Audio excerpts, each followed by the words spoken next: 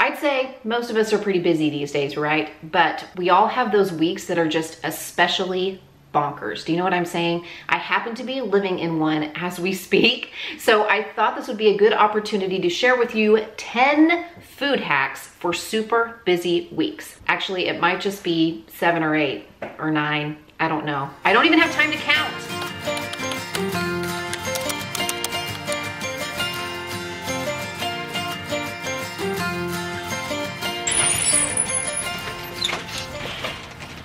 If you are not utilizing grocery pickup or grocery delivery, now is the time. I just got back from a trip to California, and while I was in the airport still, I actually had my Walmart app open on my phone and I was putting stuff into my Walmart cart so that I could place a grocery order as soon as possible. In my area, Walmart grocery pickup is free, but I actually paid for a Walmart Plus membership so that I could also have the option occasionally of having groceries delivered right to my doorstep. It was $98 for an entire year, and here's why I think that is completely worth it. It comes out to only about $8 a month when all is said and done. If having groceries delivered to my house actually keeps me from going through the drive-thru or picking up takeout, even just 4 to 5 times a year, then it has basically paid for itself, because I can almost guarantee you that whatever I'm putting in my grocery cart that I'm going to use to make meals, even simple things like soup and salads and sandwiches, that is going to be a lot cheaper than having to pay for takeout because I was unprepared with not enough food in my house. Even with a small delivery fee with services like Uber Eats or Instacart, or even with that Walmart Plus membership,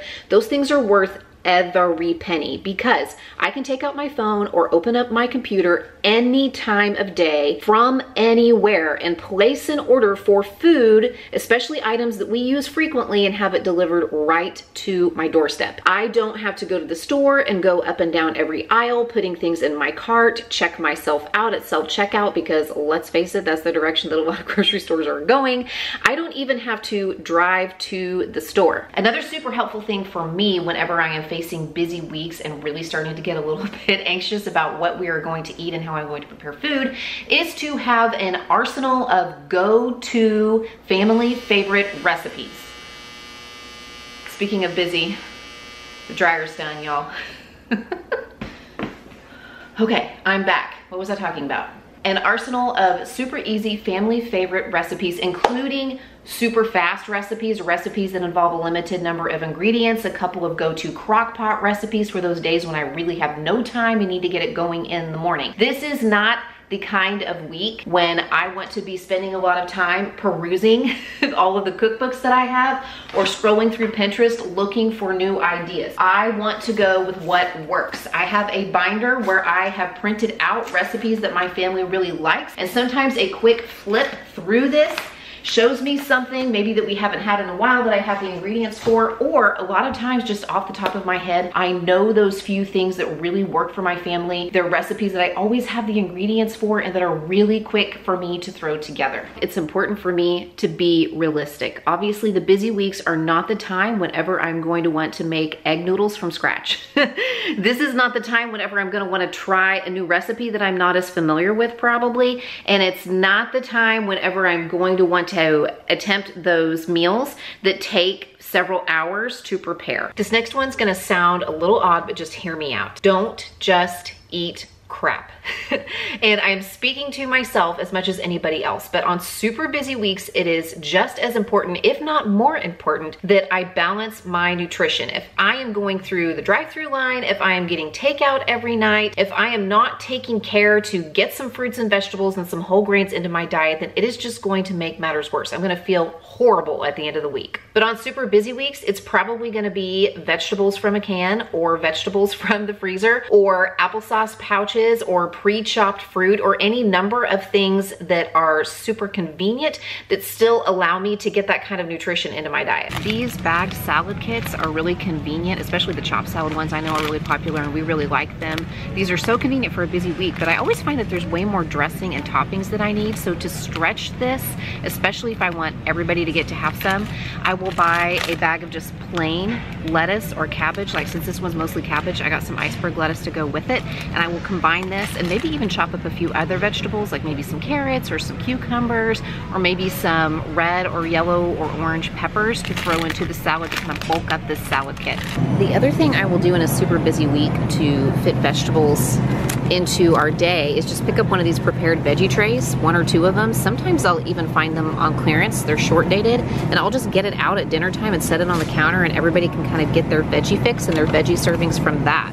Easy peasy. All I'm saying is I try to find a way on the super busy weeks to do the things that make my body feel good, which include eating my vegetables and going for a walk, drinking my water, and taking my vitamins. And since I mentioned vitamins, Care of is sponsoring today's video and talk about taking my vitamins super easy, even on a busy week. Care of has an insane introductory offer for my viewers today. They're offering half off your first order, but put a pin in that. We'll come back to it. Even in the busiest of weeks, sticking to a manageable self-care routine is important to me. Care of helps me make this happen. They are a subscription service that delivers high quality, personalized vitamins, supplements, and powders right to your doorstep. Everything is catered specifically to their customers. It's not a one-size-fits-all type of vitamin. You actually go to their website and you take a quiz, and they identify some of your goals and the things that you are looking for, and they put together a personalized recommendation for the vitamins and supplements that they think would be best for you. One of the things I indicated in my quiz that I'm working on is improving the quality of my sleep. So Care of recommended this sleep supplement to take close to bedtime. For 50% off your first Care of order, go to takecareof.com and enter the code Mindy50. Again, you can visit the link in the description box below, or you can go to takecareof.com and enter the code Mindy50 for 50% half off your first order with Care of. One of the things I love about the Care of vitamin packs are all of the little quotes and questions and the challenges that are on each individual package. Today's is text someone today and use a new emoji, one you've never used before. To Jen Chapin, as in life, the true meaning of this text will reveal itself in due time. Surfer chick emoji. She's gonna be like, what? Thank you again to Care of for sponsoring today's video and for that very generous offer. Don't forget, visit the link in the description box below or go to takecareof.com. Use the code Mindy50 for 50% off your first order with Care of. Hello and welcome to my refrigerator. I just took a few minutes to straighten things up in here. I just wanted to make sure that lunch packing items that the kids use frequently are visible, and I take stock of maybe things that I have on hand that I'd like to use up, like produce or dairy items. It doesn't take me very long at all, which leads me to my next point, which is about making sure that your spaces are organized. With all of the social media accounts, Instagram, Facebook, YouTube channels, not to mention television shows and books that are devoted to organization, I feel like the secret is out. That the way that we organize our spaces can contribute to our overall mental and emotional health and to our productivity. I know I, for one, feel overwhelmed, and I am definitely less productive in a cluttered space, and it is very true where my kitchen is concerned. Now, this doesn't have to be a big, giant production, and you don't need to run out to the store or get on Amazon and buy a whole bunch of expensive clear containers or whatever it is that people are doing these days. I have shown you guys around my pantry, fridge, and freezer many times. I use some containers that I've had for several years that I actually purchased at Dollar Tree or whatever other containers I can repurpose from around the house. And you don't have to spend a bunch of time. I mean, we're talking about saving time anyway. I can set my timer for about 10 minutes, maybe before the beginning of the start of a busy week, and I just spend 10 minutes kind of straightening things up. If there's anything that needs to be tossed because it's outdated or it's spoiled, I make sure that my pantry is organized in such a way so that I can see all of the ingredients that I have available to me and frequently used items. And before I know it, I have a relatively organized food space. It really only takes me a couple of minutes of intentionality each week to have relatively organized food spaces, which makes it so much easier to prepare food, especially across a super busy week. I am working on making dinner for tonight, and it's a good opportunity to talk about my next point, which is take the shortcut. The other night we had canned soup and grilled cheese sandwiches for dinner, and my kids were absolutely delighted. Tonight we are having this for dinner, and I even bought the twin pack so that I can double up on it. I have entire videos and even recipes within other videos that center around this concept of semi-homemade cooking, where you start with a convenience item or with, you know, a shortcut item, and maybe you add a few other things to it to make a complete meal for your family. In my opinion, it's always a great time for a semi-homemade meal, but busy weeks especially make great times for semi-homemade meals. I even recently did a video where I just walked around the grocery store and pointed out some of my very favorite shortcut items. I'll leave that one linked in the description box below. I always put some extra stuff in these hamburger helper mixes just to kind of jazz it up a little bit.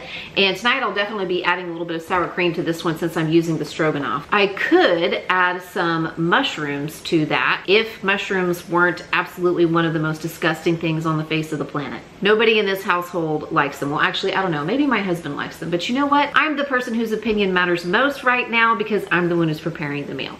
And there will be no mushrooms in it. And no, I have not forgotten my previous point about eating our veggies. That is why I am throwing some frozen steam in the bag broccoli into the microwave as we speak. This next one is very difficult for me because I am a total control freak, but it is to delegate. If you live with other people in your household, is there somebody else who can help prepare meals? Is there somebody else who can be kind of like a sous chef and maybe help chop the veggies or put the salad together at dinner time? Is there somebody else who can pick up the grocery order or who can even do the grocery shopping if you hand them a list? There has never been a better time to teach your kids how to pack their own lunches and take that obligation off of your plate. With my kids, it was just, here's how you make a turkey sandwich, and here's where I keep the yogurt tubes in the refrigerator. Grab an applesauce pouch from the bin in the pantry, and maybe I spend a few extra dollars on the pre-packaged snack crackers or chips, and that's something then that I don't have to do for them, that they can do for me, that gives me a few minutes back in my busy week where the food prep is concerned. A few videos back, I showed you guys how I was refilling my emergency meals bin in my pantry. This kind of thing also comes in handy for delegating the cooking responsibility to somebody else, because I have several meals in a bag in this particular bin down here, and so all they would need to do is take the ingredients in each bag and follow the directions that are in here as well, and somebody else in the household could then prepare a meal from the options that I have in this bin. And a quick addendum to this conversation about delegating responsibility. Akin to delegating is asking for help and accepting it when it's offered. We are actually running out the door to church activities. It's Wednesday. My whole family will be at the church all evening, and they are offering a free, F-R-E-E, meal tonight at the church, a home-cooked meal for free. Even if I had to pay for it, I probably would on a week like this one. This one takes a little bit of intentionality, and it's asking ourselves the question, what can we do when we aren't busy? And by that, I mean, hopefully every week is not, you know, a survival mode week. If it is, then obviously I've got some different kinds of questions to ask myself about my life. But for the most part, the super busy weeks, whenever I need these kinds of food hacks, they come and they go. There are other times I have a little bit of extra time, and during those weeks or during those weekends or that surprise afternoon where I find myself with a few extra hours, that's the time when I want to maybe think about putting together a few freezer meals, working on my emergency meals bin in my pantry, which would make it easy for other people to make a meal for me on weeks when I have to delegate that responsibility. Maybe I know a busy week is coming up, but I have time over the weekend to do a little bit of meal prepping or to prep my lunches or to make sure that I've got that grocery order put in. Basically, the times whenever I feel a little bit of wiggle room, maybe taking 10-20 minutes, a couple of hours one day to kind of work on some of the things that I've mentioned and actually make it possible to do some of the food hacks that I've mentioned already, because I've already done the legwork ahead of time to implement them. Another thing I try to keep in mind during super busy weeks is how I can cook once and eat twice. You are sitting in my microwave right now because in this household, we try to eat leftovers. There are some recipes I make, things like spaghetti sauce or maybe casseroles or sometimes shredded meats in the crock pot, where it's really easy to double the recipe or to make extra so that I can use it in a variety of ways. The leftover taco meat I can maybe use to make omelets the next day or salads. The leftover roast roast beef that I made in the crock pot the previous night. I can turn into sandwiches the next day. Right now, I actually have chili going in the crock pot, and I decided to make chili, well, because it's delicious, and actually it's my dad's recipe, and you will be seeing that in another video, but also because we can have it tonight, but tomorrow is Halloween. So I figured that using the leftover chili to make Frito chili pies tomorrow night for a quick pre-trick-or-treat dinner would be something I would thank myself for in the future. Thank you again to Cara for sponsoring today's video and for that very generous offer. Don't forget, visit the link in the description box below or go to takecareof.com. Use the code Mindy50 for 50% off your first order with Cara.